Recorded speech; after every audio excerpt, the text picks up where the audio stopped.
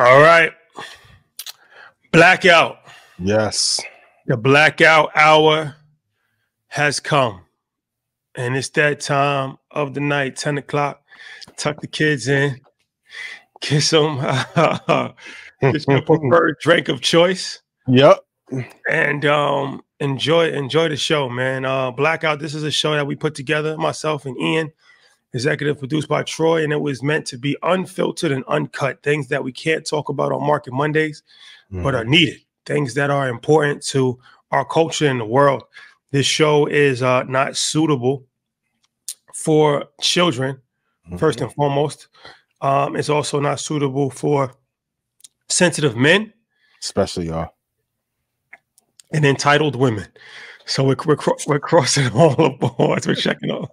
We got to keep a fan base, yo. We got to pick a struggle. Hold on now. We got to be equal opportunists here. That's true. Entitlement to get you dropped off quick. We can't be Derek Jackson. Even though I saw somebody trying to be Derek Jackson in your comments. We'll talk about that later on. Yeah, we'll talk about it. but Blackout. This show is for entertainment purposes only, although it is very educational. Take everything with a grain of salt. This is about entertainment, ladies and gentlemen. But if you listen hard enough, you can learn something, because we may tell you a joke, but we will never tell you a lie. So with that being said, we have a lot to talk about this week. Coming off of the tornado of Dash last week. Shout out to Dane. Shout out to Dane. Yo. Dane, different. One of one. Yes. One of one. Some people in life are one of ones. So this week we have our first female guest, ladies and gentlemen. Something that everybody has been asking for. April Mason. We will be bringing her on in a little bit. But before we start that, there are some other topics, let's just say, that we should address. Okay. Okay. So let's talk about it. Okay. Long overdue. Long overdue. Would you rather pay cash for your house or get a loan? And let's say you have a $3 million, or let's say you have $3 million or $1 million saved, right? Yeah. Would you go broke in paying off a house? Like if you have a loan balance, right, of like $1 million or something, like would you go broke in paying off the loan of a house, or are you going to ride it out with the mortgage? I know there's two trains of thought, but for me, I would pay the money and be debt free. Like when my mom was visited Xander, my mom had a little humble flex. She's like, "Yo, I had a mortgage payment in like 12 years." I was like, that's not bad. That's a different level of freedom. I think everyone who is against that Dave Ramsey no debt thing, I got a little theory about y'all, but I ain't gonna say it this week. I'm gonna let y'all live to summer. What's the theory? Y'all scamming. Anybody who say debt, whether it's good debt, bad debt, I keep saying it. If they came to you at Investors and you was like, "Yo, man, I got a house for $5 million," you're like, "Yo, get on stage. I'll pay it off right now. I actually write the check and the check is clear." I'm like, "Oh boy," they'll take the check. They'll take the check. You shouldn't have said the shit about Tupac, yo. Let my boy live. Nah, also, back to your theory, though. I do have a theory, though. Record profits are at a high. The music industry got Spotify by the balls. I do think they're trying to take back the masters from all of our icons, though. They got Kanye out the way. Now Diddy. It's only a couple more doors you need to get the masters back from to control everything. Suge locked up. Death Row locked up. Like, they got his catalog for nothing. So I'm with you on that part for sure. Like they're making their rounds trying to go collect the masters real quick. But I would definitely pay off the house so I can be debt free. Now we can have a conversation if you want to. The Keys brought up, do you ever fully own your home or not? The landlord. Good. Hey, you always gonna have somebody governing over you. But to not have that bill coming every month definitely takes a lot of pressure off for sure. What about you? Well, you know what? I'm realizing something. You learn something every day. And I'm realizing that a lot of people go broke because of a house. This is something that I'm realizing, right? Yeah. Because you buy the house, You have the mortgage for the house. Then you got to furnish the house, and you got to do all kinds of landscaping and all that. Then it's the constant upkeep. There's the constant upkeep of the house, right? You got your electric bill, you got your gas bill, you got your cable bill, you got all these different things, right? Then you gotta cut the grass. Then things break over the course of time. Then you gotta repair the sink. Then you gotta repair the dryer. Then you have to pay property taxes. So the bigger the house, the bigger you can have thousands of dollars a month in utility bills if your house is big enough, right? You can have $50,000 a year in taxes if your house is big enough, right? You can have $20,000 a year in upkeep if your house is big enough, let alone the mortgage that you're paying, right? So now it's one of these things where two things happen. You lose opportunity costs because all of this money is just coming. It's like it's like $100,000 every single year that you're coming out, right? What's the opportunity cost that money was invested, right? From going down to zero, because this is money that you're just spending as opposed to 100,000 invested, right? We talk about stocks. So now let's say over the course of 10 years, that's $1 million that you invested. That could easily be $2 million. That could easily be $2.5, $3 million, right? As opposed to now that's zero. And anything could happen. Now your income starts to fluctuate. You go down. You still got to pay. You might try to sell your house. The house isn't selling on time. So now you're running through your savings. So now before you know, you burn through savings. You burn through savings, and that's something I'm just coming to the realization like, oh, this is how they get you. Yeah, this is how they get you, right? They get you every angle. They making you think that it's a status symbol. If you don't have a big enough house, then you feel inferior, right? So now you're trying to live up to the Joneses. And now you like, okay. And then it's like, before you know it, you are either broke, have less money than you thought you should have, living on very thin margins, or you could have had way more money. Like, let's say if you would have downsized, lived modestly, but just been super cash heavy, falling out of control, right? Super cash heavy. Cash always going to be king. Super cash heavy, making moves. You got a deal comes up. You might not be liquid enough to do the deal if all your money's in your house.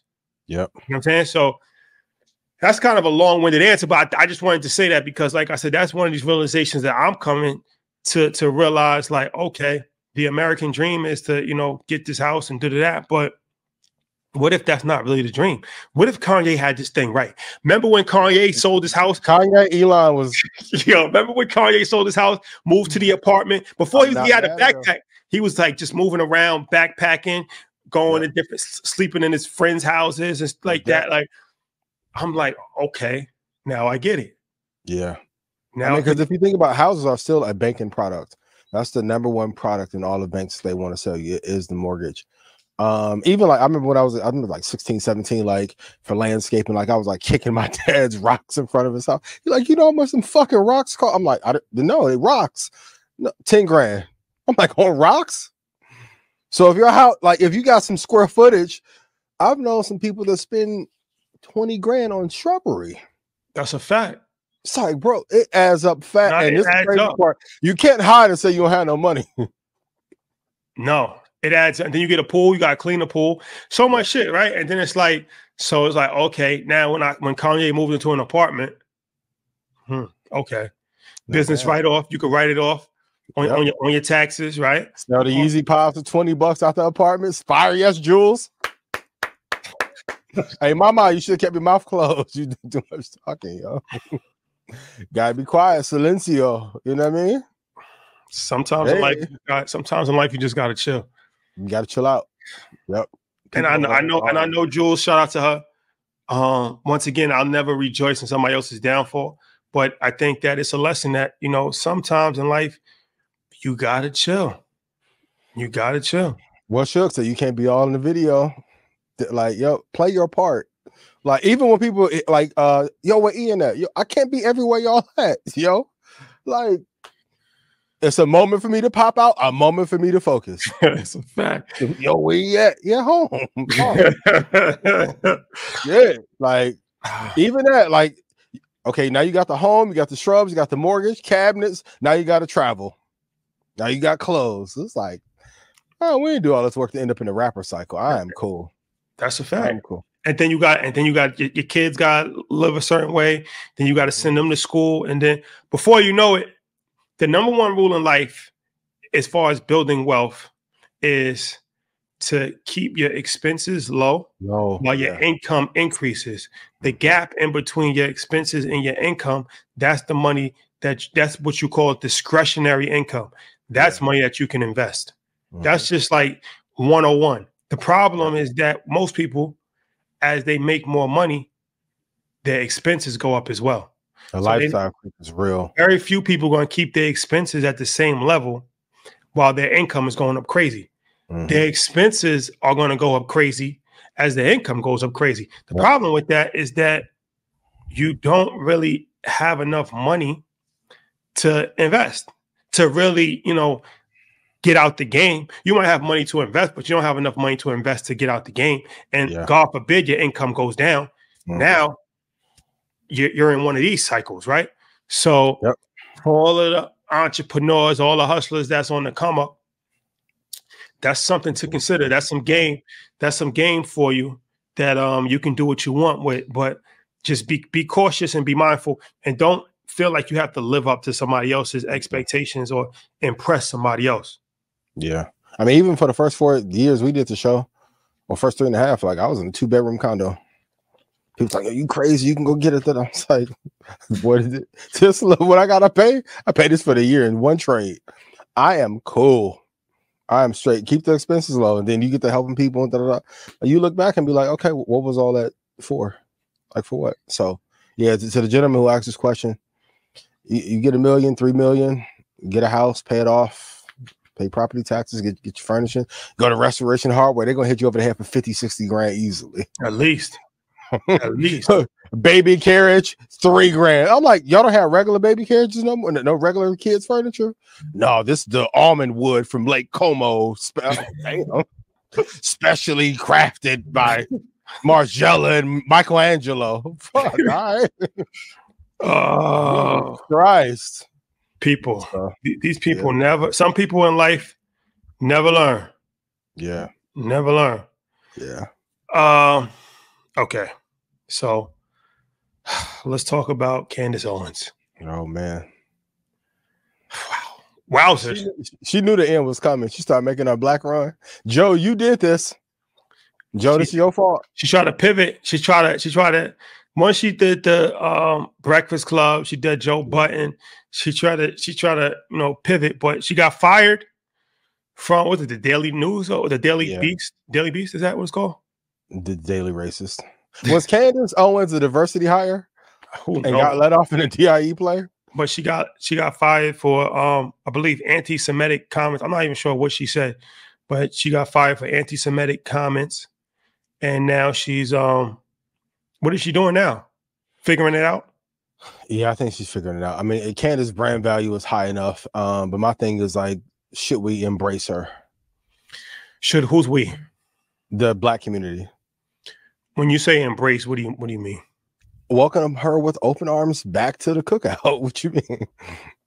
Well, nobody ever leaves the cook. I feel like if you black, what female Uncle Ruckus? Shout out to Candace. I'm just saying, as far as you black, there is no welcome back or kicked out. Nope, you can't get canceled, right? So it's one of these things. Wait, you can get canceled. Public cancellation. Gotcha. Okay. Without the boys being involved. But I don't look, it's one of these things, right? Should she be championed as a hero for black culture? No, of course not. Yeah. But I mean, she's still black. So she's still here. She's never you cannot not become black. Kanye proved that. Right? Like, you can't not become black. No matter what Kanye did, no matter what he said, no matter who he married, he's still black. Right? But Kanye started with us. Candace was anti-us from the beginning. Candace has some of the wildest takes. Like, even Alex Jones and Tucker Carlson will hear Candace be like, what the fuck is she doing? Like, no, but what I'm saying is that you could be a sellout as a black person, but you're still black. Like Clarence Thomas, right? Clarence Thomas is still black. He doesn't champion any black values. He hasn't never been nothing in black culture. Yeah. But he's still a black man. Yeah. Right? Like there's deplorable black people, and there's high moral black people, there's despicable black people, there's low life black people, there's high level black. That's what we got. Every black person is not a good person. Yeah. That's what I'm trying to say. Like there's white devils, but there's black devils. There's black devils. There's black. You calling him a black devil? Who? Come on, give us the headline. No. But I'm just saying, when I say a devil, I mean somebody that has devil characteristics, right? Yeah. So there's black devils. Every black person is not a good person. Yeah. So the whole idea of like even embracing her back in the fold, well, what does that really mean? We don't have any fold. We don't have a fold to embrace her into. Like, you know what I'm saying? Like it's no fold. God damn. There's no fold. Okay. Let's be honest, Ian. We got to be honest. There's no fold. There's just that when we start to realize that, there will be better. There's just a lot of like we could make a fold and finally stand up for the shit that's not right. It's too many suckers. It's too many snitches. Look, it happens with every movement. The Black Panthers. Who took the Black Panthers down? Yeah. Snitches from internally. Like, you know what I'm saying? Like you can look through every single movement, whether it's NOI, Black Panthers, whatever. Like there have always been black people internally that ruined the organization. This goes back to slavery with Harriet Tubman and slaves that was telling the slave master that she was trying to get off and start a revolt and all that. Like, you know what I'm saying? Like we can never fully embrace every single person. Yeah. It's impossible. Once you realize that, you'll be better off. Just because somebody's a black person doesn't mean they're a good person. It just doesn't. So Candace, I don't look at her. I look at her like it's a black. She's at the Daily Wire. Thank you, Troy. She's at Daily Wire. I look at her as a black person. But I look at her as somebody that sometimes she says some reasonable things. Sometimes she says some good things. And a lot of times she says some stupid, idiotic things. And it's just like Kanye. Kanye, a lot of times he says good things. He's made classic music. He's done a lot of idiotic things. But he's just still a person. Like, you know what I'm saying? Like, he never got kicked out of black. He said slavery was a choice. I never kicked him out of the black race. I don't have enough power. I don't have power to kick somebody out of the black race. Like, you know what I'm saying? Yeah. I was off Kanye for that though. But then the GDs got to him and had a little talk. So about that or just in something else? Well, he's on the free Larry Hoover campaign. Yeah. Shout out Jay Prince. Jay Prince. Like, hold on, you're going too far now. Shout Jazz, you know. Hey, craziness, yo. You taking Candace on a $500 date or no? Who? Candace Owens? Yo, stop. I swear to God, I love the show, yo. Stop. For moments like that, oh, hilarious. Certain things I can never do, man. Yeah. Certain things I can never do. Like, you know, like, look, I don't have a power to kick somebody out the race, but if you have cooned on any level, that's funny. You gotta pay. You gotta pay for your cooning publicly. If you had to pick between running a MAGA hat and taking Candace on a $500 date, which one are you doing? I'm taking MAGA all day. I'm taking Candace on a day. I'm gonna burn before I wear a MAGA hat. I'll walk through the fire before I wear a MAGA hat. That's high level. Out of this galaxy. That's the coon level. If you're a black person and you walking around with a MAGA hat, you can support Donald Trump. I don't have nothing against it.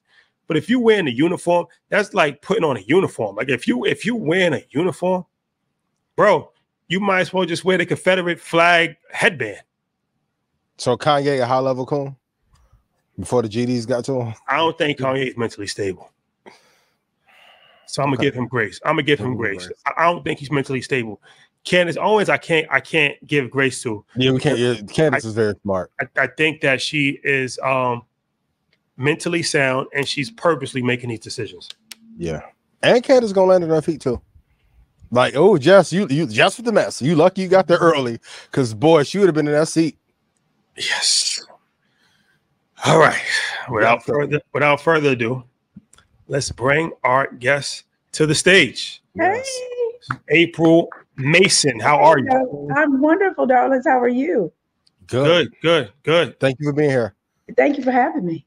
Of course. For sure. For sure. It's the whole black and red theme you're going with. It's like Valentine's Day. Hey, it's a nice vibe you got. Actually, not Valentine's Day. So I'm a new restaurateur.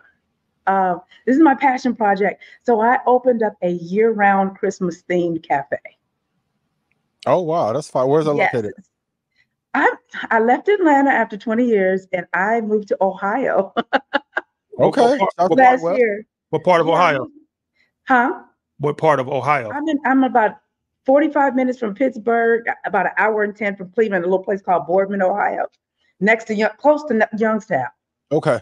Got you. Yeah. So I came, I'm born and raised in San Francisco, Bay Area, moved to Atlanta for 20 years. And you get to this place where it's like, you want a little settle down. I did the whole living in the high rise, the whole Sex in the City lifestyle. Yeah. And I was like, let's try something different. And the Christmas cafe kind of happened.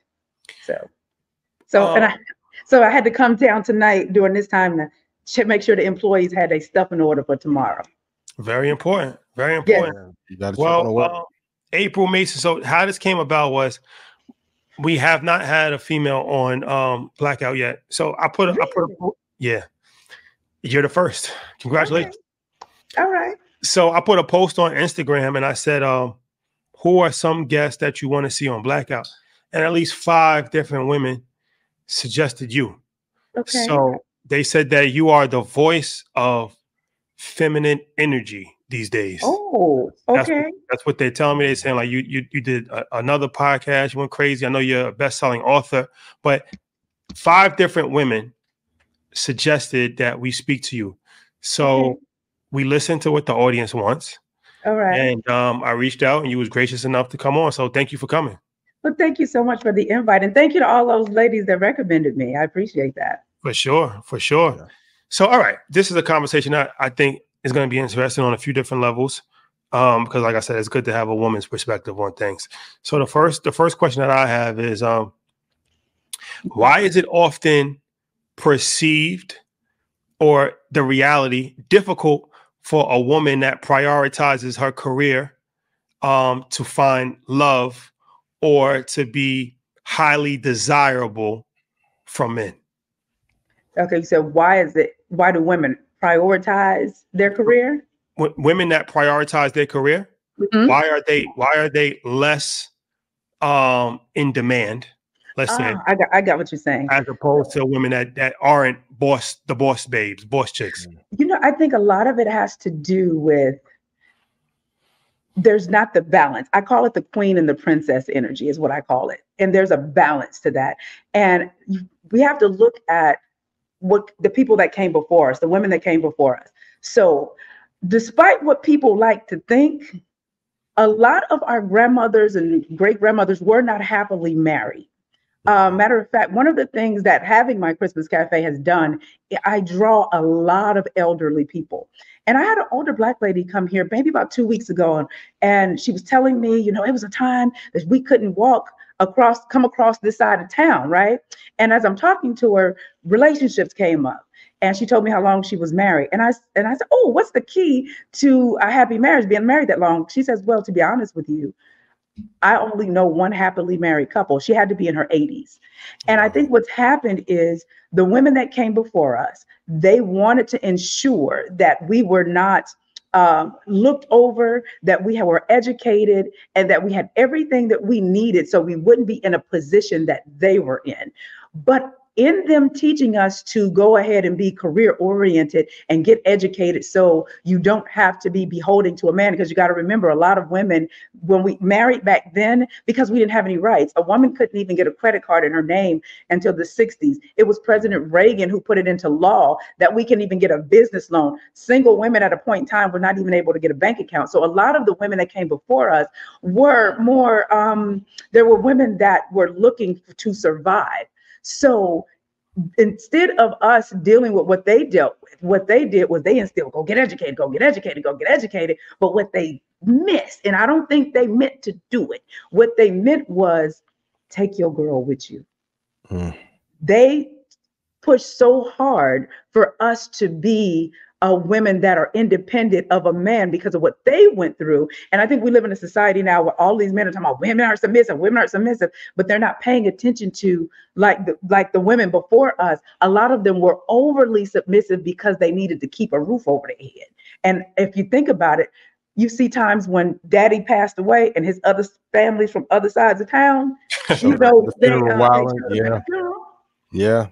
So were those women really submissive at that level that men are asking for women to be now, or were they that submissive out of survival? Mm. So that's a question that we don't really ask, but to hear so many women and here, you know, we have a multicultural, you know, backgrounds of people that come here. So one of my ladies, she had to be in her 80s. She walked by and she said, "That MF get on my damn nerve." And I said, "Oh, ma'am, did one of my employees do something?" She said, "No, I'm talking about him." And I said, "Oh, your husband?" She said, "Yeah." I said, "How long you been married?" She said, 62 years. I said, "What's the key to staying married 62 years?" She said, "I didn't want to go to jail." She said, "I couldn't do the time." And this was a Caucasian lady. So a lot of them, when I sit down and I talk to our elders, a lot of the women were not happy. She said, "I became a wife at 18 and they did all of the things." And so white women, black women, that when they come in here, they're so proud of me. I didn't understand why they were so proud to see me do this. And I started listening to them. They never had the opportunity because they never had rights. They didn't have the education to do so. So that's why, in my opinion, why women prioritize their career, because those that came before us didn't teach us that there could be a balance, if that makes sense. Makes total sense. But in this era, how does a woman be a boss babe and still have like kind queen energy inside of a relationship to have like best of both worlds? Like what tips would you give to the women for that? She don't. You can't be a boss chick and a boss baby and a boss bitch and be that. You have to be what I call a feminine CEO. That's different. Okay, tell me more. The feminine CEO is a woman in business, not a businesswoman. Okay, explain. That's different. What that is her womanhood comes before anything. It comes before her career. It comes before kids. It comes before a man. Her womanhood and who she's being to herself comes before everything. So my businesses are all around my lifestyle, not my lifestyle around my businesses. So I think what we've done is we have took pride in, I'm a boss, you know, I got my coins, I'm about my bag.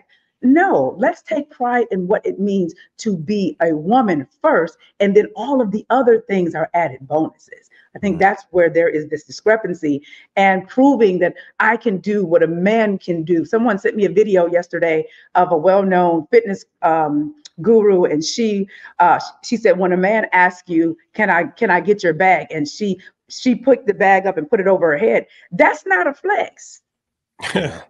That's just my opinion. It's not a flex because you can do it, because what we're not paying attention to as women is we're putting so much stress on our bodies just to prove that we can do what you can do. So let me ask you this, as far as submissive women, right? Yeah. That's a topic of discussion. Yes. And the trigger word. It's a trigger. But why is it a trigger though? That's why I just want to get to this vibe of submissive women. Like, yeah. What's your thoughts on this? Why is it such a triggering thing? How do women fall into that submissive bucket? Like how does a man foster an environment for a woman to become submissive? What's your thoughts on that whole situation? Well, see, it's a triggering word because a lot of times submissive be coming from jokers that don't have what it takes for somebody to be submissive to them. So it's like, what does it take? What does it take? Because here's the thing. When we are in the presence of a man that makes us feel safe, feel seen, feel heard and protected, we naturally acquiesce. You don't have to ask for it. Any man that asks for why aren't women submissive and he has these conversations all the time, you ain't him. It's you. Yeah. You just ain't have conversations with us. Yeah. So it's a woman. So it's a woman's natural. You think it's a woman's natural vibe to want to be submissive? We need masculine containership. So here's the deal.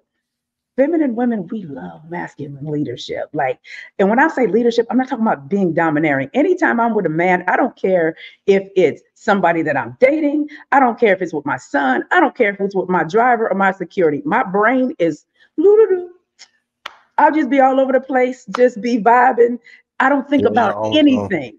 I don't care. And it's to the point where when my driver and security and I are out, he got to literally, he's like, he pushed me back because I just be looking at stuff that I don't get to look at when I'm by myself. I'm just like, oh, that looks so nice. And I'm just all over it because I know he has it. So unless you provide that, you ain't gonna get no woman to submit to you because we naturally do. But the other side of that is most women today do not have even male platonic friends that are masculine. So they don't even know how to receive it when a man comes in and do what a man does. It's because, oh, that's toxic. It's not toxic. This is just what men do. But because in your workplace, in your friend group, at your church, and everywhere else, you are not in communication and in community with masculine men on a regular basis. So you don't even know what to expect. So now here this man coming in and say, no, babe, we can't do that. Oh, why are you trying to tell me what to do? No, if you chose him, you should have vetted him to know that if he says no, his decision is based upon something that he sees that you don't, but you chose him. If you can't submit to who you chose, he's not the problem. You are. That's a fact. That's a fact. For the fellas, can you tell them how they can foster an environment for physical safety, emotional safety, which is really key, and how to make a woman feel seen? Heal their traumas with their mothers. First and foremost. What's that mean? Although I have the cafe, I have been coaching men and women and high profile men for years. Women more so on the forefront, and I do work with high profile men more on the back end because it became word of mouth and it just spread. And one of the things that I find is they had mama issues, or they had issues to where they never saw their mothers chosen.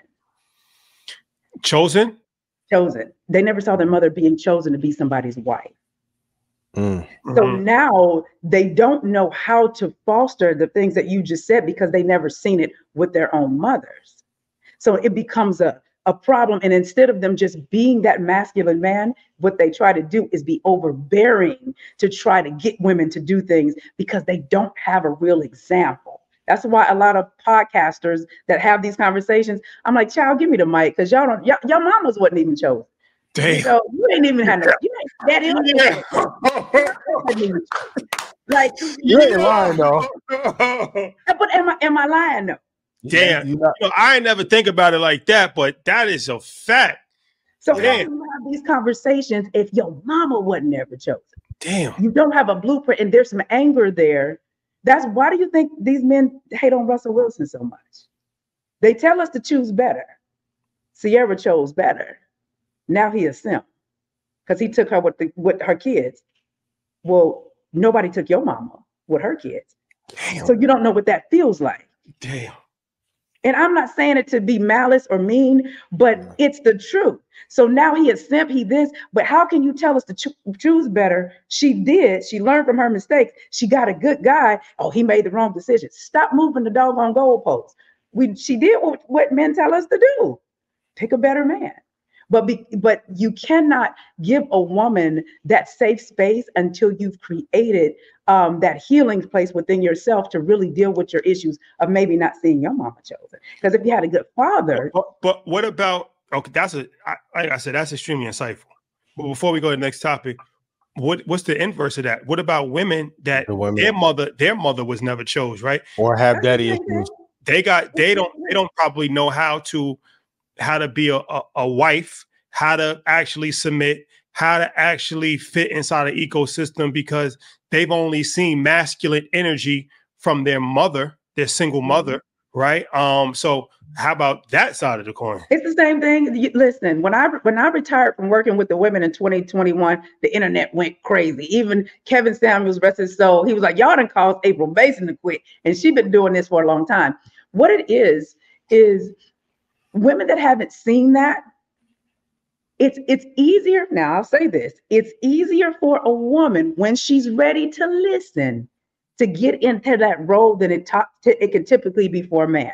The reason being is if a woman, we are community creatures. You guys don't really do community like that. So the reason why my followers follow, and majority of my women are women like exactly what you said, is because there's something that clicks at one point that says, hell, I keep coming home by myself. I'm raising these kids by myself. My back hurt. I'm starting to get all of these other issues. Okay, something is off. Men typically don't say something is off and go seek the help to figure out that something is off. So I would say it's easier. Well, I'll say this. Men don't typically do it until the woman that they want rejects them. And then it becomes, what's wrong with me? And then it makes them start doing the inner work when you keep doing the same thing. But it's typically some type of rejection that triggers them into jumpstarting that healing process. But women do it all the time. I would tell you this, Judge Joe Brown, I was like, why do these women fight me so hard? It's like, I'm trying to show them how to win. But when people are so used to losing, they don't know when you put them in a position to win. And Judge Joe Brown's words stuck with me. He said, the reason why you work so well with men is because at some point in a man's life, he's been coached. By the time a man comes to you and pay you, he's ready for clear instruction. And I said, yeah, that's typically what they do. They want to know, how do I not pick this kind of girl anymore? Because typically they've been married 2 to 6 times by the time they get to me. And it's like a wake up call. Because you got to remember, when you're dealing with high profile, high earning men, they don't take the time to learn how to be successful in relationships like they do in business. So they don't have those social relationship skills that you're supposed to have. They don't have that, but they're amazing on paper. So, and he said, but then the other side is women are used to being coddled. So I have to literally strip them down to say, all right, tell me who you are. Don't mention your degree. Don't mention how much money you have. Don't mention your kids. Don't mention any organizations you're a part of. Don't mention anything that required you to do something to become it. Tell me who you are minus that. That's where this happens. Oh, you attack it. No, I want you to figure out who you are outside of what you accomplished. And so once we go through that, the women, they don't like me. They don't like me too much after that, because I have to really dig in. And a lot of people don't want to do that work because we create these personas of who we are based upon what we can do, not what we can be. And I teach from a being standpoint versus a doing. So to answer your question, it's the same thing that women have to do that men have to do. But to answer your question, for a man to create a safe space, he got to be healed. But if you make a woman feel seen, heard, protected, and provided for, there's nothing we won't do, because that's all we really want. And it doesn't mean you got to make 6 figures. That whole 6 figures thing is a trip to me right now. But the man that can make a woman feel like that, he's golden. That's the guy you want. So you don't have to make 6 figures. How much money you have to make?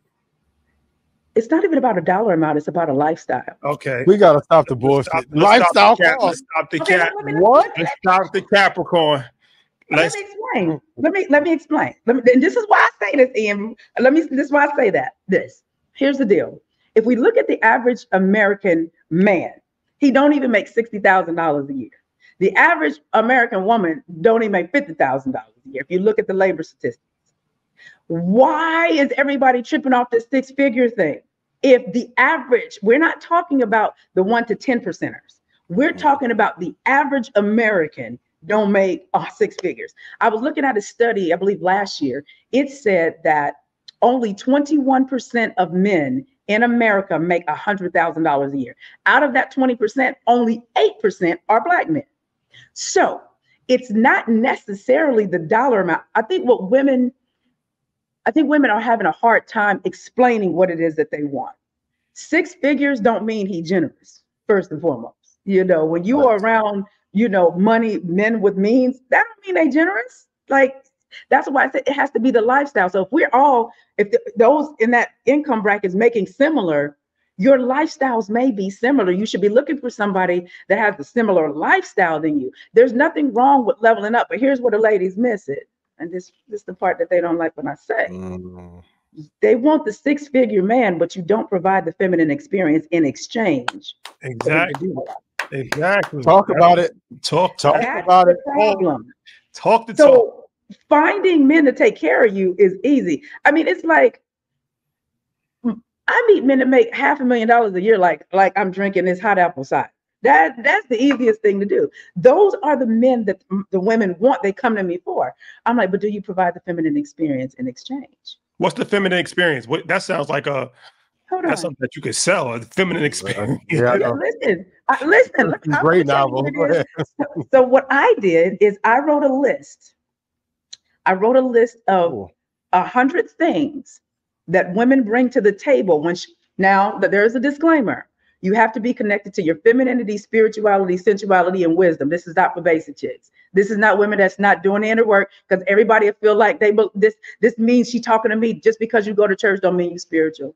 Most women are not sensual because they're not connected to all their five senses, because they don't sit down. They even walk fast in the store. So if you are not a woman that's really deeply, heavily connected into these four pillars, you can get there, but this list may not just be for you just yet, but you can work on it. So I always got to give that disclaimer, because they think spirituality means going to church. No, it does not. So these are the things that I say a feminine woman brings to the table that causes a man to want to give her all his check. And it is emotional support. Gives up all what? His check. Oh, don't read all that list. The checks. all the play defense. What? Go ahead. All his money and all the access codes and passwords. This woman brings emotional support, compassion, patience, femininity, spirituality, sensuality, and wisdom, understanding, encouragement, inspiration, respect, kindness, empathy, joy, happiness, stability, loyalty, honesty, confidence, intimacy, affection, intellectual challenge, mental stimulation. She's good for your peace, legacy, and your portfolio. She brings warmth. She has humor. She's spontaneous. She's committed. She's passionate. She has vision. She's flexible. She's adaptable. She's agreeable, but she will challenge you. She has determination, perseverance. She's mature. She has discretion, authority, but yet she uses this when she needs it. She will challenge you. She is a woman of uniqueness and nurturing, and the list goes on and on. That woman, you meet her, and she's good for your peace, legacy, and your portfolio, and she's leveling up that bag. She gonna get the passcode. Well, the thing about it, knows how to be a queen and a princess at the same time. The thing about it is that, I think it might be a little extreme to just give somebody everything, but you're gonna make sure they're taken care of for sure. You're gonna make sure they're taken care of. For sure. Like it's going to be a feeling of, I want to do this because of what she's being to me, not what she's doing, but what her presence is being to me. And I learned this working with men. I remember I watched, before I started working with them, I started to watch how they would transform in my presence. And I didn't understand what that was. And there was one that, he wanted to date me. This was back in 2018. So he said, hey, but we're really good on paper. I need to know if we'll vibe, in person. So he flew me out, and I had to learn in my career working with men. I learned early on, just because there's a good business synergy, it doesn't mean it's romance. Mm-hmm. And I learned that early on. So I said, okay, well, you know what? We do have a good business synergy. Let me see if there's an attraction. So I got there, well, no attraction. Yeah. But what he said was, he started talking about what he was going through. Now, this is a very high profile, first name basis only type of guy. So I get there, we're having a good time, we're watching TV. He's saying, oh my God, Miss, I can't believe you're here, right? There wasn't a love connection, but I watched this man transform, because he was getting ready to lose everything, because he was getting ready to make a move that disconnected him from his money source. And so he was having this conversation with me, and I'm looking at him like, okay. And he said, why are you looking like that? I said, I don't think you know who you are. I said, do you not know who you are to the world? So I'm going in like, bro, listen. And so I said, this is what you're going to do. You're going to write a book, and you're going to do, I'm like laying it all out, right? And so I watched him over the 3 days. He didn't try anything. I think he kind of could tell by my energy it wasn't a love connection. But every morning he would come over into my room, knock on the door. Mason, all right, I got this idea. All of a sudden, all of that creativity that feminine energy brings, it started just causing him to come up with all these ideas and making this money and all of this stuff. So for the 3 days. Next thing I know, I'm upstairs. He said, Mason, come downstairs. He said, I never washed the dishes in this house. I always had a maid. I'm in here washing dishes. He in there cooking, all because of the girl energy. I get back to Atlanta. He texts me and says, thank you for letting me down nicely. He said, send me your bank account information. I want to send you $10,000 for helping me figure this thing out. And what's the next point I need to make in my career? Bruh, that $10,000 was a drop in the bucket for what he made from what I shared. You can't. Where has Ian gone? I'm telling you. That's what he did. Now, I'm not mad at forgetting it, but what's his IG? It's a consultant fee, Ian. No. Actually, he's 3-day mastermind. I'm with that. No, yeah, he's actually married now, because what he did tell me when he got ready, he said, if we start dating now, we will be married by June. That was February, and he said June. It wasn't a love connection, but once we realized it wasn't that, he kept going, and now he's married. He's been married for about 4 or 5 years now. But that's when I called one of my girlfriends. I said, girl, I need a whole business with this, because I see what it does with the girl energy. So that was 2018. Fast forward to 2022. I was at Rick Ross's house. I went to the Boss Up Conference 2021. I'm always the one in the front. And so I went to the conference, and I was at Ross's house having this conversation, and it was all of this money in the room. I was the only woman left in the kitchen. And it had to be millions of dollars standing there. And I'm talking to them, and they have been married a few times, going through divorce. And I'm watching how they're paying attention. And it was just attentive. And there was one of the guys said, well, I just went through a divorce and I gave her everything. I said, did you give her what she asked for? Or did you give her what you thought she wanted? Did you ever ask her? He said, no. I said, if you're such a great catch, why are you divorced? No, we can't do that, because there are toxic people out here. Well, no. But I'm giving a piece of the story, but I'm only going on what he said he did. If you never asked your wife what she needed from you, but everything you telling me you giving her is material things, are you the best husband that you think you are? Because if you did not ask, he said, well, I never asked. I thought I was what they want, though. Huh? Do most women know what they want, though? I believe it all depends on the type of woman y'all choose. Y'all got to ask yourself who y'all choosing. Because if you choose the right ones, we know what we want. And it's not hard. And to be honest with you, most women can't articulate what they want. But it's what I said earlier: seen, heard, protected, and provided for. Those are the 4 things. Let me ask you a hot topic. What are women willing to put up with? From a high value, a high value woman? A high value. All right. You with a guy that's out here that's really getting to it, right? Mm-hmm. What do you have to put up with, and what should you mentally prepare yourself to be ready to be put up with? Okay. Now that guy, we're talking about a different demographic of guy here. Yep. Yeah, guy, I've always put it like this: everybody wants a Barack, but they can't be a Michelle. There's a different level of woman, a mindset that you have to be with not just a high earning man, but a high value man. Because a high earning and high value are 2 different things to me. But if you're talking about all these women talking about, I want that top tier guy, baby, that's a whole nother ballgame. Like, that's not just the guy that you work for UPS. This is a man that he is a visionary man. He's a legacy driven man. You have to be good for his peace, legacy, and his portfolio at the same time. So with that, are you willing to sacrifice? He's not going to be here all the time. Are you willing to understand that if he's that guy, there's going to possibly be women around? Doesn't mean he's doing anything with them, but that's something that you have to ask yourself. Are you the type of woman that can walk in the room and be the queen and get into the rooms that he can't get in? Because the queen can make moves that the king can't. Can you be that woman? Can you be the woman that says, I have to stroke his ego because actually he's more Clark Kent than he is Superman. To the world, he's Superman, but at home, he's really Clark Kent 95% of the time. Can you respect him in the same way in his Clark Kent as you do his Superman? That's different. Working with and dating high-powered men, it's a different ball game that most women, I don't think that they can really handle. And it's not that he's being mean. It's not that he's not being attentive. But when he's on his grind, especially if he's coming up, not the kind that are already kind of settled, they're grounded so they can make time. I'm not talking about him. I'm talking about y'all wanting the ones that, you see him on Instagram, you see him on all of the stuff and you like what you see. Well, it's a lot to come with that. Time. He might be able to make some time for you at times, but you're going to eat. And if you got your good one, you're going to have your little weekly allowance.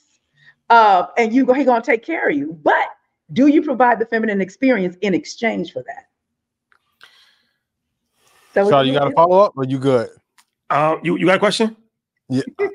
I got to go to the men. For the men who are acting like they're high value or they're not, can you give them some tips to be better in relationships, business overall, so that they can get more of what they want out of their dating life?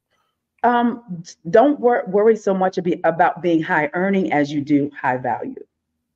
The money gonna come.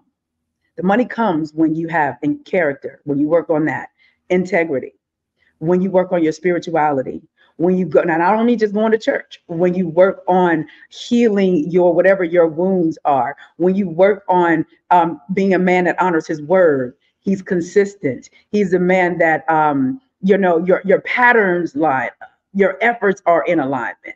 Work on those things, because when you work on the things that make you high value, which are internal, the money gonna come. And what happens is once you have those things, when you're gonna meet somebody on that road, and she's going to see who you are on the inside. And she's going to see, he don't just have potential, but he's actually living his potential.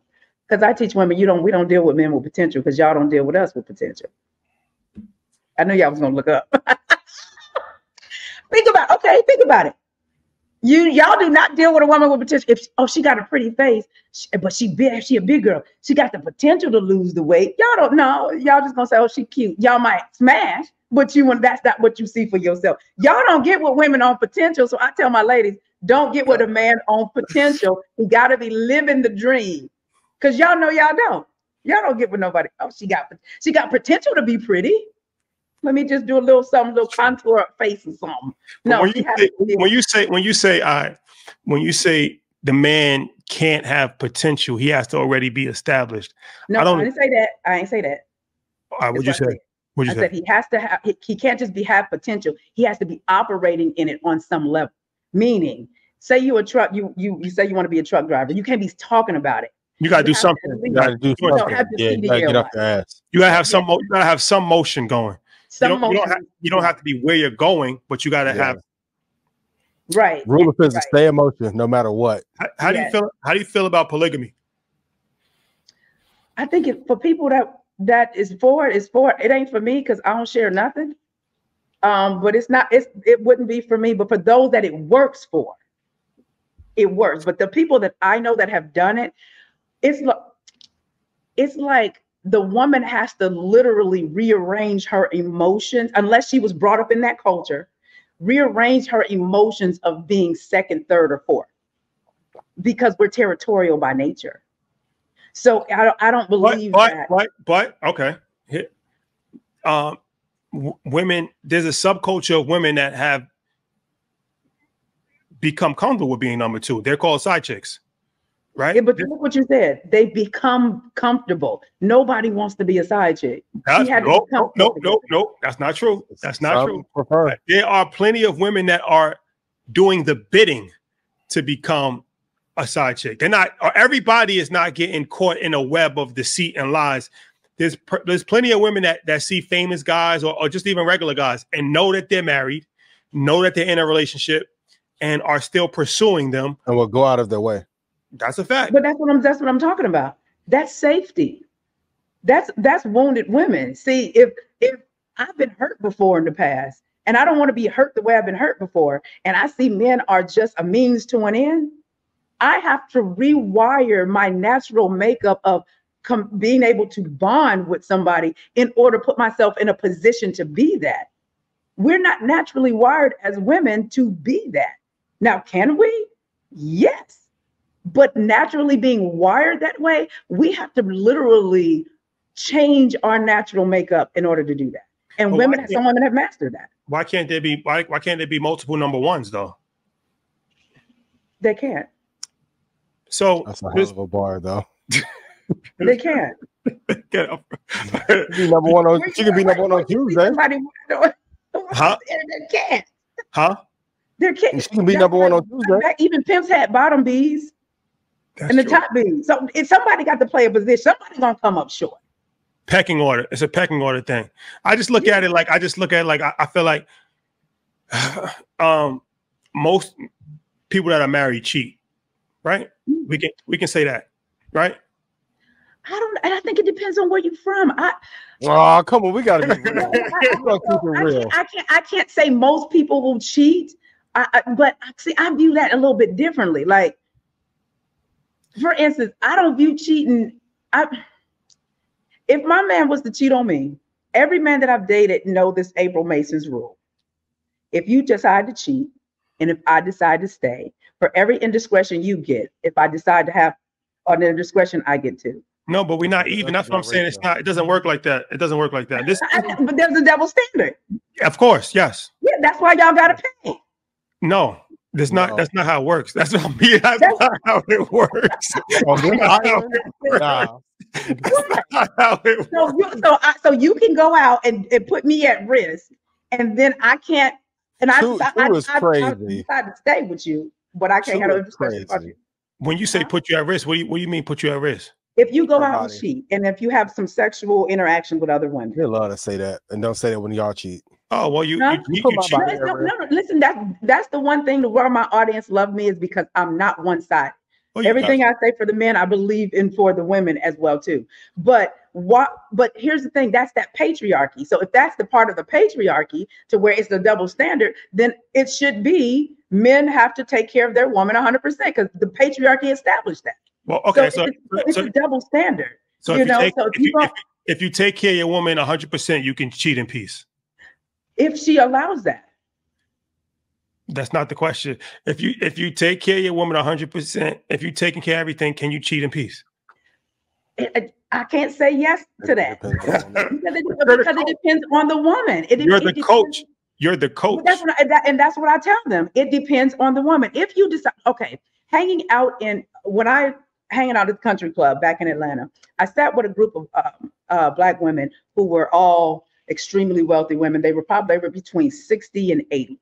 And we sat down and we had this conversation. And I learned some things that when you move up into a different tax bracket, that cheating don't mean the same thing at this tax bracket as it does at this tax bracket. So I'm not saying it's right or wrong, but what they were saying. What do you mean? What do you mean? Okay, for instance, these women knew, a couple of them knew that their husband stepped out. But because they were there and they had built so much and it was a lot at stake, they're like, okay, just don't bring it home. But it doesn't mean that he could do it. Now, there was another one. She said that when hers stepped out, it was crazy. And she didn't allow that. She still chose to stay, but with boundaries. So that's why I say, depending on the woman that you ask, because I'm sitting here with women that have been married upwards of 60 years, and some of them had dealt with that. Some of them, they turned a blind eye, but not the blind eye in well, I'm gonna act like I don't see it. It's like, no, Joker, I know what you're doing. I know what you did. However, don't bring that foolishness, so I should know about it. Then there was the other lady who was older, who said her husband stepped out and she wasn't having it, even though he was the breadwinner. So that's why I say it depends on the woman and what she's willing to accept. But then my question to you is this: why is it just because you have money that you got to cheat? You don't. I'm just posing a question. Look, this is all entertainment. This is for entertainment purposes only. Entertainment purposes only. And I'm just trying to spark good conversation. This is not reflected on my own personal views, and I don't endorse anything at all. I'm just So why do you think? Because I was having the conversation. No, no. Let me ask you a question. Why do women cheat? Why do women cheat? Typically, a woman cheats out of something that she's not emotionally getting.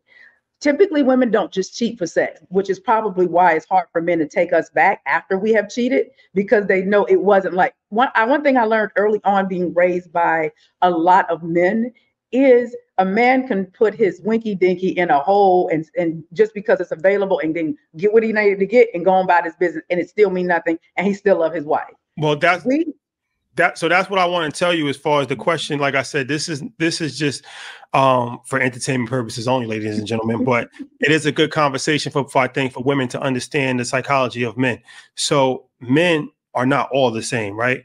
There's in an army, there's soldiers, there's lieutenants, and then there's generals. There's only a few generals. There can be millions of soldiers. So a general thinks different than a soldier. It doesn't make a general a better person than a soldier. It just means his brain is wired a little differently. So throughout like history, you have conquerors, whether it's Alexander the Great, whether it's pharaohs, whether it's Hannibal. These are men that have great ambition, great self-pride, great drive, they think differently. Like Elon Musk, these people think differently. That's why they're able to accomplish things that people can't even think about, right? That's on the good side. On the other side, for females to understand when they're dealing with somebody like that, is that as a conqueror, there's certain elements to their personality that might be different than the average person that's coming home every day to 9 to 5. That may mean just the excitement, the challenge. He has different, like historically they were called concubines, right? Like a king had concubines.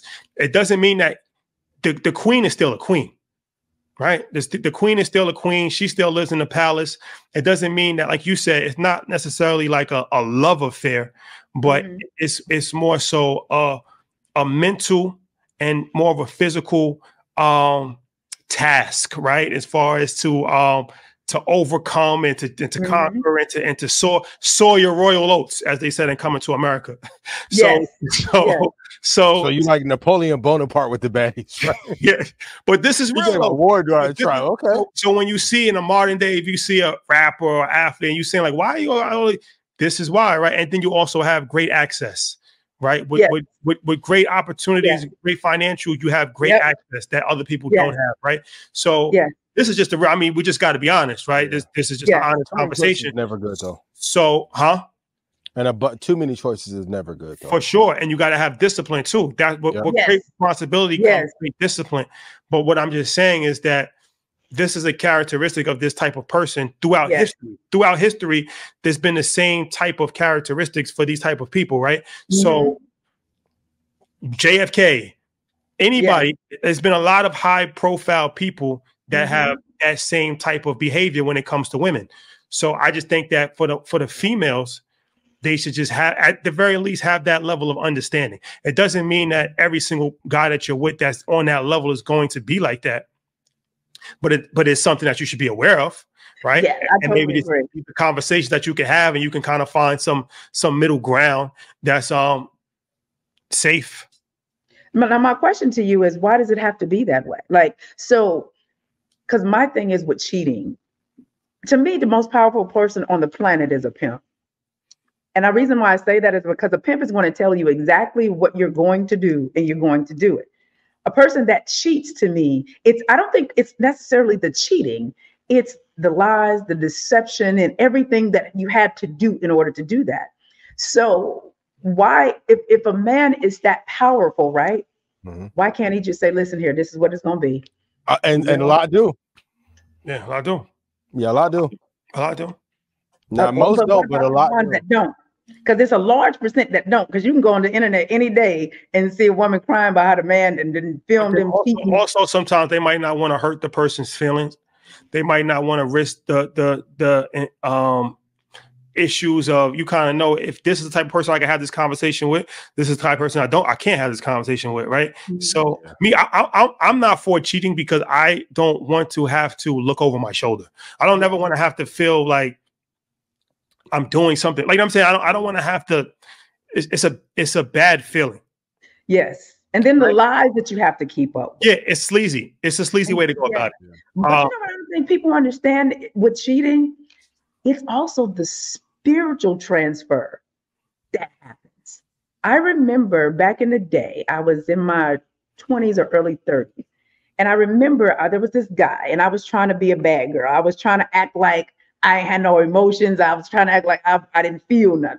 And I remember every time this guy and we would sleep together for 5 to 7 days, I would be the most depressed. And I'm trying to figure out what this is. And I would be curled up in a ball, just crying for nothing. And I'm like, what is it? Until I realized that only happened after I slept with him. From that point on in my life, if your spirit ain't right, and I was telling my driver today, I said, you know what? I said, you know what you've been doing? I said, you know what you got to do? I said, if a woman is not good for your peace, legacy, and portfolio, she shouldn't even get the deal. Well, what's the portfolio part about? I've never heard that before. Portfolio means she's helping you make money. She's helping you make money? Meaning not anything that she's doing, but what she's being to you. One of the things, think about this. A lot of men go to the strip club not for sex, but for the feminine energy that it brings. Feminine energy is creative. Why do you think so many men have business meetings closing multi-million-dollar deals at the strip club? It's not the sex. It's the energy that feminine women bring, but the femininity part of it that they bring. They go to this strip club. It's girls. They're being nice. They're getting their ego strokes. Somebody's listening to them. All of this is going on. And so my last book, I actually wrote a whole chapter because I was a person that was having this conversation with a man all about this at the strip club. Because they were like, April, you gonna go to the strip club with us? So we ended up having to go to, where were we? We were in Miami. We were, Booby trap? That's where I was. Now, I didn't know anything about the strip club. So I was with Ross, took us all to the game. We went to the Falcons versus the Miami game. After the game, the fellas was like, oh, we going to the strip club. I said, oh, I'm going back to my hotel, child. That ain't what I do. No, you need to come. You need to come. And so one of the guys that was there, he was one of the founders of Fortnite, the game. Black guy, pretty young black guy. And we were like, I said, no, I don't know if I want to go because I don't want all that on me. Like, I just wasn't feeling that. Yeah. I went anyway. So before we got in, they gave me strip club etiquette. Don't touch their money. Don't do this. Don't do that. All of it. So we in there. And this is what I remember the most. The men that I was there with, I'm standing in the middle up against the bar, and I had men to my right, men to my left. They're all telling me their relationship issues right there in the strip club. And I'm like, I started really tuning in to pay attention. It was naked girls everywhere. And I'm just like, okay, but you're telling me your heart. You're getting vulnerable in this particular place.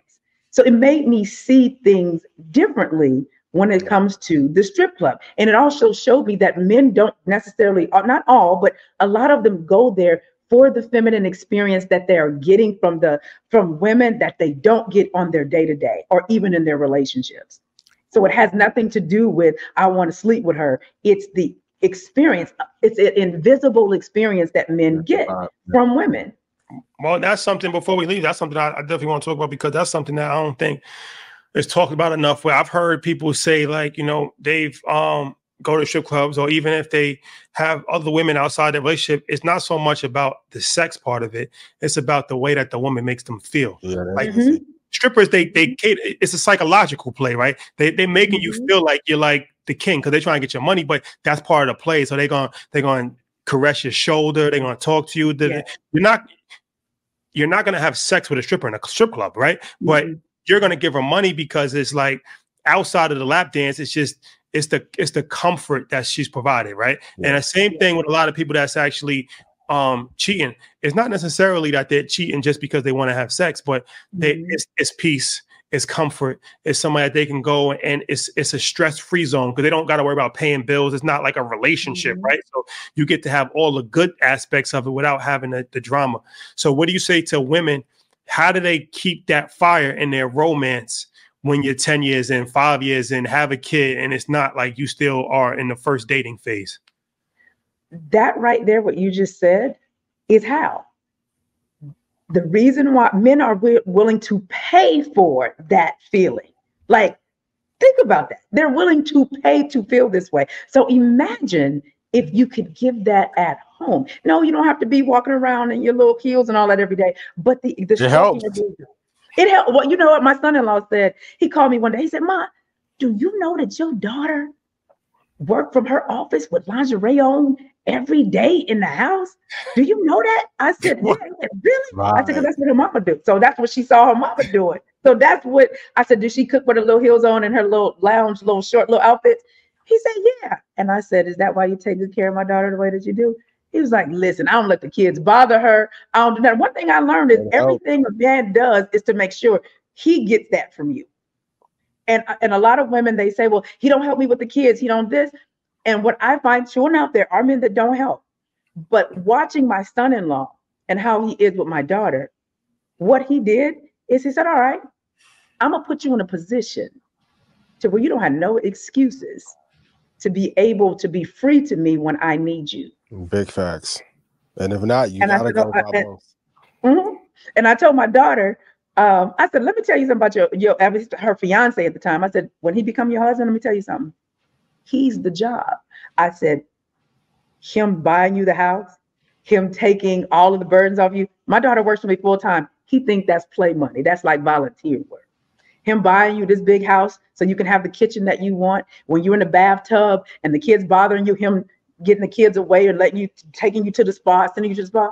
I said, "Understand, that's for him. That's not for you." Because he's doing this because he wants to continue to get that feminine experience from you. Mm-hmm. So there's nothing hindering what he gets. My son-in-law, he was already making 6 figures when he met my daughter. He's quadrupled that because of what she's being to him. He's a software engineer. He's going through it at home because he works from home. She'll come sit on his lap.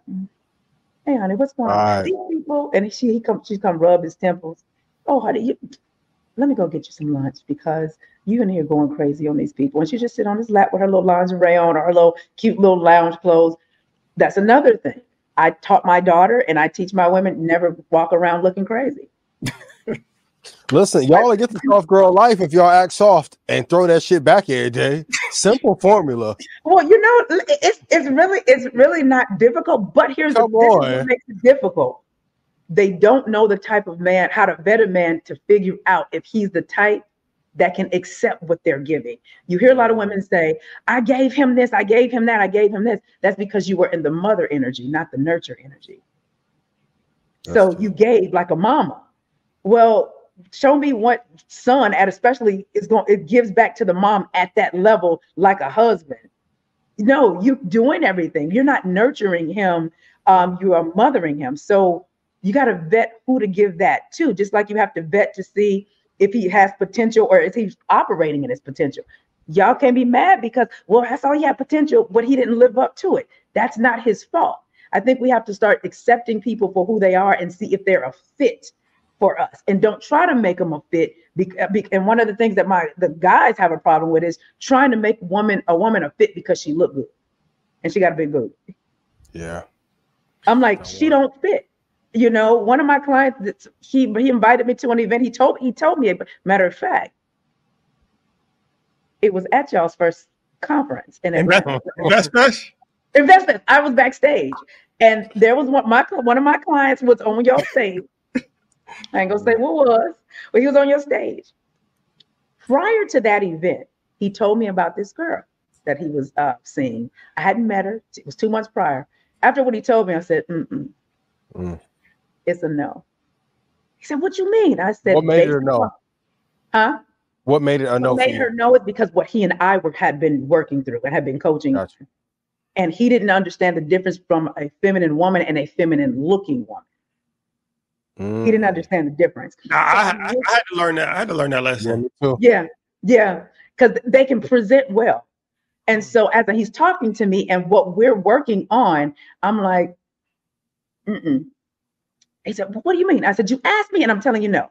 Fast forward, I wasn't going to Invest Fest because I think I was going to be out of town. And then last minute, the Boston conference folks were like, "Let's go." All right. So I went. I'm backstage and he walks up to me. "Oh my God, I just love you so much." And isn't that third? He's with her. I didn't know it was her. He said, this is Miss April. I love her. And he's bowing down the whole nine. The girl's, she's at like this. Cold, right? Oh, hi. That's the worst, yo. You lost where you started. So later on, that next day, I texted him. I said, hey, love, call me when you have a moment. So about an hour later, he FaceTimed. He said, what you got? I said, all right, here's the deal. As your coach, my job is not to tell you what to do. Mm-hmm. It's just to coach you through and give you, my pieces and, my suggestions. He said, what you think about her? I said, this is still a no. He said, well, why? I said, number one, you sat back and said, this is Miss April. I love her. This is what you said. If you hear the man telling you this is somebody he holds in high regard and you don't try to get to know that person, that's a problem. Bonito. I said, number two, based upon who her mentor is, baby, she ain't what you think she is. Who's a mentor? I'm not Brittany Renner. Brittany Renner. Hey, y'all. And I said, and number three, after you introduced her, I said, oh, Miss Mason is very well connected. And I made a couple of phone calls. Oh, did the research? Yeah. Once I found out who it was, I did my research that night because they don't pay me to sugarcoat it. So I said, hold on, let me do my research. So I made a couple of phone calls. I said, let me just say this. You're single. Majority of your people are not. And from what I'm hearing, all these folks are going to try to make a play for you because of who you're connected to. I said, be very careful. And I would not bring her into the circle. I said, I'm going to leave it at that. I said, but I did my own research. Fast forward about, it was August. So we had to, September, it was in September, Ross, for the Boston Conference alumni, he had a dinner at the house. So he walks in. I said, oh, where your little friend at?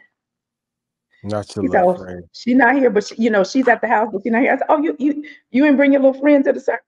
He said, no, I heard you. Oh, don't. Or somebody might have targeted. Somebody might have sniped her. She might have got caught in the crossfire. Well, she didn't. How would she know? No, how would he know, right? Oh, how would he know? Like she might have got taken off. Like, I gotta go get my hair done. Play. I gotta get my hair done. Play. I don't think so. I gotta get my hair done. Take 6 hours. My hair done. No, this one wanted him too bad. Like, 14th? Nah, not for 5 hours. Yeah, no, I don't know. That Woody ain't that far from downtown. Like, watch it. All right, I hear you. Yeah, you took 400 to Alpharetta, then came back. That don't even make sense. Where you at? Yeah, I know this one wanted him too bad for that. She wanted him too bad. But that's typically what my guy clients will do. Once we work together, and then they show me, they'll invite me over to a get together or something, so I can meet, so I can at least see and watch the woman and see. And I'll just shake my head, yes or no. If I shake my head no, they'd be like, why? But she's fine. I said, that's what we've been working on. The last 5 women you've been with look the same, and this is the same issue. So we have to go. We got to go deeper, at this stage. Oh, the mentor wasn't nothing. Yeah, we're gonna be quiet, but the mentor knew. We put 2 and 2 together, got 4. I'm like, bro, listen. That ain't the one. So for what you saying, that ain't it. That ain't it. That ain't but, it. We won't be there though. We have to have that talk. Like, no, this ain't the one. So how does somebody acquire your service? Like, I'm interested in this, right? As far as like, this is just because this is like Hitch. You're like Will Smith and Hitch almost. Mm-hmm. So you're like a consultant for people to find somebody or to be the perfect person to attract somebody. Well, what I do is I help men break their toxic relationship or choices in women, and I help them be able to identify a woman that's good for his peace, legacy, and portfolio, and what she will have. I help them do that. And then I do have a large women's organization, and I have an academy. So everybody want to hook up with my girls because they know the training that they're going through. So, if somebody in our organization fits, I'll do an introduction. But typically I have to break that help them break the habit of their toxic patterns. And it typically starts with the mother and being so caught up in the visual of what you want this woman to be. It's like, she ain't it, she don't have it. And I don't think men understand at the level when you are a high performing, high earning man like that, you got to be very careful, because those guys have typically been married, you know, on their second or third marriage. And those typically are the men that I work with. I remember when we were at that game in Miami, Ross said, April, I need you to go meet him. I'm like, well, who is he? He said, he the mayor. And I said, okay. And I go over there and meet him. I said, hey, I was told that we needed to meet. And he asked me what I did. And I told him what I did on the woman's side. Well, one of the guys that said, April, you need to turn this thing you do with the business, with the men, into a business. He looked at me and said, tell him what else you do. I said, well, I help men, you know, stop making poor relationship choices and how to identify a woman that's good for his peace, legacy, or portfolio. The mayor said, oh, I'm on my second marriage. I need your help. So that's typically how it happens. But I do have a website called thefeminineear.com, because that's what I am to those guys. I end up just being that ear, and I meet them. For those that get the VIP experience, I meet them wherever they are. So whether it's a golf course, whether it's fishing, whether it's the strip club, whatever their environment is, there's no judgment. And we really get to dive deep. And ladies, for those of you watching, I got to say, I understand what you've been through, but a lot of these men, they're mush, and they just really are very tender. And when you hear their story, and you hear the heartbreak that they've gone through, or not being taught what it means to be that kind of man, to know how to make a woman feel seen, heard, protected, and provided for, because they didn't have a father, or they didn't see their mother chosen or anything like that. It allows me, it gives me a little bit more empathy. I'm not saying what men do is right all the time, but it allows me to have a little bit more grace, because I'm able to sit there and have that conversation. Everybody's not, you know, given that opportunity, but there's a lot of wounded men out here. And I know people will say, well, you need to be whole first. None of us are whole. None of us are whole. If we were whole, you know, we would know what we're doing. And none of us. I believe that if you're not used to having a good woman in your life, it takes you doing a little bit of self-reflecting, a little bit of work for one to come into your life, and she shows you what a good woman is. I don't care how many books you read, conferences you go through. I don't care. I got over 50 to 80 courses. You can take all my courses, read all my books, but guess what? None of that matters until you actually put yourself in a position to be loved on properly. And being loved on properly triggers you if you haven't experienced it. How do I know this? Because everything I teach, I've had to go through. When I remember being in a really bad marriage, I had to learn how to allow somebody to love me. But what I was doing, I want the guy that wasn't the good guy, my system was still attracted to that. I remember one held my hand and I felt, you know, I'm like, oh my God, it was just ugly. I'm like, God, he just made my skin crawl. But it was not him making my skin crawl. It was the fact that I wasn't, my subconscious has not been programmed to be loved properly. So the guy that gives you all of the not being, what do you call it? You don't know where he's at, his patterns, the ups and downs, the roller coasters and all that. You're attracted to that because you're attracted to drama. Typically, the good guy is boring. And I don't mean boring because he's a boring person, but he's calm. There is no up and down. He does what he says he's going to do. But it's the same thing with men. I have dealt with men that have good women or have met a good woman and like, no, Miss April, something is up. She too good. I'm like, is she? Because they're waiting for the shoe to fall. So what they'll end up doing is sabotaging it because they haven't programmed their subconscious mind for good love. And I see a lot of men doing that. And it's like, we all think we got a bunch of options. But do we have a bunch of quality options? Yeah, quality is different. Quality. April, it's been a pleasure. Yeah, Thank you. Amazing. Thank you so much for having me. I appreciate it. Yes, we definitely have to connect again. You actually provide a lot of insight that even I learned some stuff from this conversation. So make sure you buy the book, follow her on Instagram and all the socials, and we will be talking soon. Thank you so much. I appreciate it. All right. Thank you. Bye-bye. All right. Shout out to April. That was an interesting conversation. Yeah. Yeah, it was a great one. Learned a lot. Peace, portfolio. What was the other P? She left the P out. You know what I mean? But pushing P. The thing about it, the one thing about it is invest fast. Anything can happen. crazy behind the scenes story, yo. Get your tickets. Get your tickets. You may find out that the love of your life shouldn't be the love of your life. It could save you in the long run. It saved a ton. It could save you who your girl admires or is mentored by, that matters a lot. Who she's taking it. That's why I always tell you, got to get the toxic energy away. You can't, the blind can't, it's the blind leading the blind. If you're getting led by somebody who's crazy, toxic, how you expect them to actually, you know, what kind of information are they getting provided? Wow. The thing about the mom not being chosen, that's crazy. That's crazy. That was wild. That's wild. She has some interesting, some hot takes. That was so you can't be boring though. I know the calm thing. You still got to be a vibe though. Oh, you got to be a vibe. Vibe mania. For real. Shout out to April, man. She was actually a very good guest. And I wasn't like overly familiar with her. I started researching her after people recommended her, and I liked her content. But I'm gonna definitely be following her moving forward for sure. I like her energy, feminine energy too. Very charismatic, very cool. You believe that money take that the money don't matter? I didn't get a chance to speak about that, but I feel like, you know, I come from a working class environment, right? So I just see everything that I'm around. I don't come from a rich environment. I come from a working class environment, and I didn't see a lot of submissive women in my environment. Mm-hmm. And I think that that's because the men didn't provide enough for them. They provided enough for them. You know, they had a marriage, they had a families, and you know, they might be a secretary, they might be a school teacher, but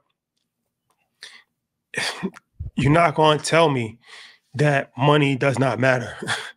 I'm not going to believe that. I'm not trying to say that money is everything. It's not everything. You can have a successful marriage if you're not rich, 100%.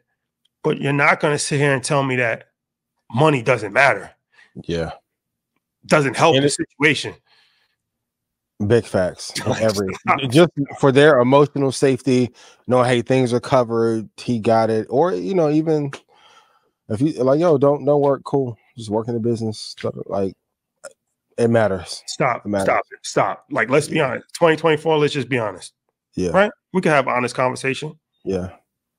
But the trade-off, you gotta, so she had to list for women. Fellas, you gotta come up with your own list of you gotta be a good dude for that dream life, though. You gotta be a good person, man. Like, be a good dude. Like, if you're gonna say something, do what you're gonna say. Right? Don't say anything. I hate people that say stuff and never do it. As a man, if you tell a woman you're gonna do something, then do it. Right? Yeah. Have some level of stand-up character about yourself, right? Like, have some level of provision. You might not be able to pay for every single thing, but take pride in wanting to provide. Like, you go to the restaurant, pay the bill. Like, you know what I'm saying? Like, ask if she needs something. Ask if you can help. Like, if you hear her complaining about something, this is what I learned. A woman complaining about something, or a woman if a woman vocally says something to you, that means that she's asking for help. Yeah. Right? That's opportunity to help. Yeah. If she says like, damn, like, you know, I got to put this painting up, but I'm not really tall enough to hook it on a nail. That's her way of asking, can you put the painting up, or can you have somebody come and put the painting up for me? She's not going to say it.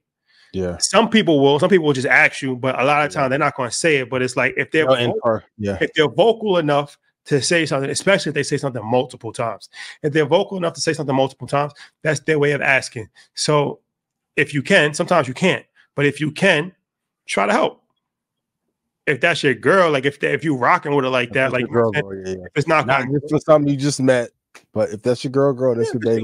Like I said, if it's something, if you could help somebody, right? Like, it's like it's not something you might have to send somebody a Chipotle burrito for lunch, right? It's the thought that counts. It's the thought that counts, yo. It's the little things go a long way in life.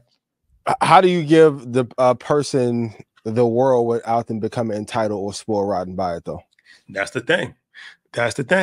That's the age old question that I think nobody has figured out yet. But I think it's the character of the woman, right? It's the character of the woman. I don't think it's nothing. I think it's like children, right? Of course, you want to make them. It's difficult, right? Because it's like, all right, you pay for something. I think it's tacky to tell somebody how much something cost. Yeah. I take you on a vacation. I do this, that, and the third. I think it's tacky for me to show you the receipt of like, yo, this cost $10,000 for us to go to, Antigua for a week. And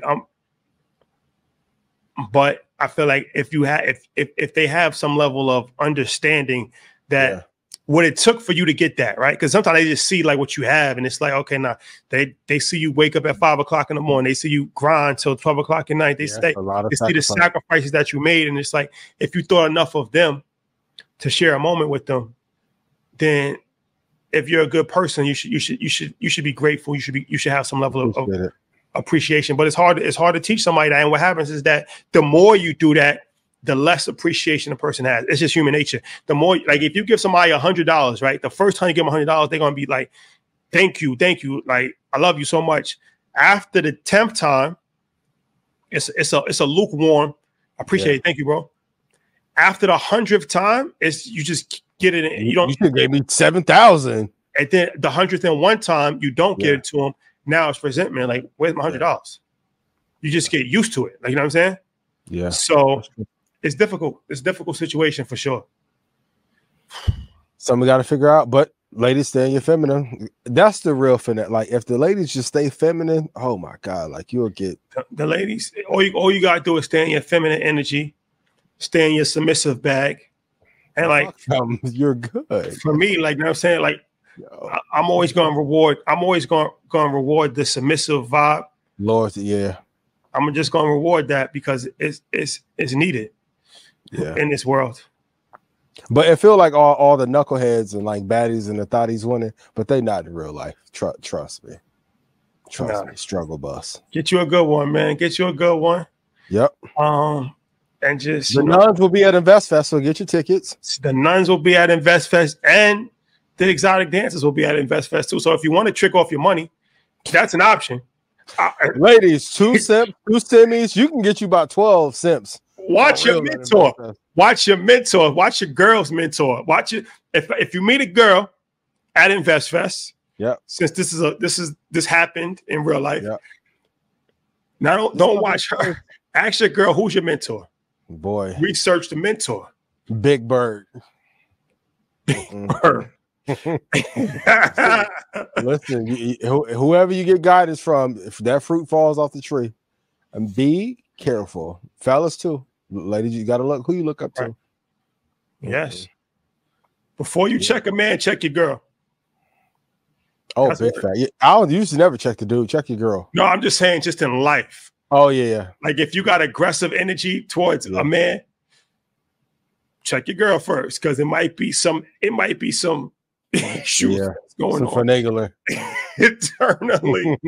Click on the behind the scenes, ain't it? I'm the last of your concerns, bro. Yeah, like you said, if you got a 6 hour to get bangs, hey, to cut some bangs. Massages don't take that long, y'all. Cut bangs. I'm just letting you know. A French manicure. Hey, I know traffic bad in the Invest Fest. Fellas, don't let her get that off. I mean, it was traffic there because okay, we know. Ain't no side conferences in Dunwoody now. You better be careful. There Jonesboro getting the mastermind. The satellite event. Hey, in Buckhead. Be careful. No, I'm gonna get there at 3. You know. Oh, I went to the Invest Fest brunch. How's there a brunch when it's an all day event? Be mindful. Somebody getting 8. Be mindful. Hey, what's on? Letting y'all know. Be careful. What's on the menu? Be careful. Oh, these are just jokes written by 85 South, but not telling you no lies, y'all. More than French toast on the menu. All right, Jay, ladies and gentlemen. This has been an enjoyable episode. Educational episode. This is actually a very educational show. This show has actually turned into something that is a hybrid of entertainment and education. And education is needed. There's a lot of education. There's a lot of outside. I'll call this outside education. Like this conversation is outside education, right? This is outside. You're not going to find this in school. You're not going to find this on like the finance books, but this is important to your life. How to become a successful man in a relationship, how to become a successful woman in a relationship. Vitally important. I mean, because we need more love, we need more Black love, we need more Black wealth, right? So if you can't have generational wealth without the love component, right? You gotta have love. Earn your love. Yeah. Earn your love. So backstage. The backstage play. The Hey. introduction play. Hey, listen, fellas, you got to have good female counsel. If the females in your circle don't rock with your girl, there's a reason why. Damn. Got to be careful. Damn. Gotta be careful. What do I know? Gots to be careful.